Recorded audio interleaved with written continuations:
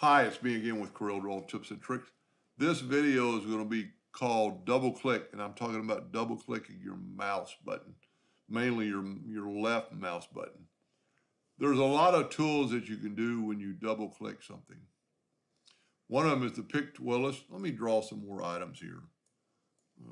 Turn some of them red, some of them blue, some of them different colors. Anyway, if you have all these items on your page and you double click your pick tool, it picked them all. Matter of fact, it picked something out there that's not even, I didn't even draw, that I had from a previous page. This is pretty cool. You can double pick. I say, I don't want to do that. You can just hit delete. So you double pick your tool. I don't have I didn't get very ready for this. There's a line. We're going to go up to object and convert it to a curve. Well, it already is a curve. I'm going to add some nodes. I'm going to add a lot of nodes. If you have that selected, you can double click on your shape tool and it's going to pick all your nodes. And then you can move all your nodes. You can do the same thing by selecting them, but if you're right here and you want to double click. The next double click is the zoom tool. You know, there's a F4 is a really big tool for me. I use F4 a lot, and it would have just helped me just now. So there's the F4 key. And I don't know if you remember earlier in the video, there was an item there that was invisible, but it was on my, way over here. If I hit the F4 key, it brings up, so if I'm zoomed in on my page, I know that's there, but I can't see that. If I unclick it, it even goes away. It was there, but if I unclick it. So I can hit the F4 key and I'm going, well, it didn't zoom in over here, so there's something there. You can do the same thing with your zoom tool. Wow, I zoomed too much. So let's say we're zoomed in here. If you double click on your zoom tool, it zooms to everything on the page or on or off the page. And then you can see things like that.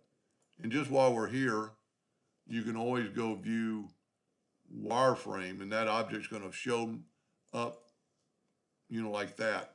I very seldom ever use wireframe, but it's very important in that case. So you can double click that. I use this probably once a week. Not so much with nothing selected. If you double click your rectangle tool, it put I'm using somebody else's file. Let me change that real quick. I'm going to double click on that. I'm going to hit F12 or graphic. I'm going to make my graphic a hairline and RGB red, because that's the way I draw. So if you don't have anything selected and you double click your rectangle tool, it puts a rectangle around your whole page. But what I use it for more so, let's say I've got a plaque and it's this big. And let me move the double click into it. And we got some graphics and right down here some text. I'm having trouble tonight. Let's grab it all. Let's put it to the top left corner of our laser. I want to make sure that text, which is F4, is going to fit. I do I engrave from the bottom up engraving. A lot of people engrave from bottom down or top down. If you engrave from the top down and it gets down here and this F4 is off your page, off your plaque, you just messed up. So what I do with that F4 or text selected, hold down the shift key and double click your rectangle tool. It puts a rectangle around that shift, around that text. And then that way you could run a red dot pointer with your lid open and have it cut it, because I draw on a cut cut line around there where you're not, with your lid open, it's not going to fire. And then that way you know your text is going to be on your wood. You can double click on the ellipse tool, but it just comes up with the ellipse and what you want to set your default. You want to set it for ellipse pie or chart in 90-degree starting angles. The other thing, and the only other one I know it does, is the double clicking on the pick tool. So let's just have a little bit more text here. Just type it randomly. And let's put it here. Let's hit the plus key, put the next one here.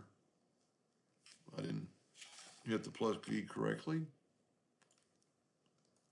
And let's say you have one more.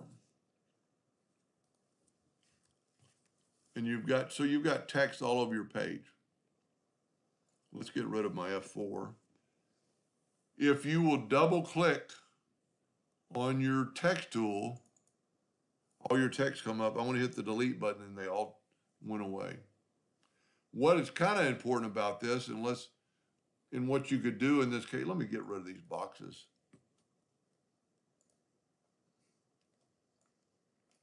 You see I'm going off the page to select that box. So let's say I want to select all that text. Well, I could just select it. But you can also go just double click, just select the text, and then you could change your points here, and you could actually take the shift tool and click on that one, and now you just have this bottom text. I can't believe it's 100 points, but let's make it 50. So I selected all the text and did that. And if I went too fast on there, when I hit double click the text tool, it's going to select all the text. And I'm going to take the pick tool now and deselect that one, because the shift tool will deselect it. Then I can make them all blue. I can make them all larger. I can make them bold. So that's pretty important. There's other ways to do it by going to edit or view and, well, somewhere there's find text.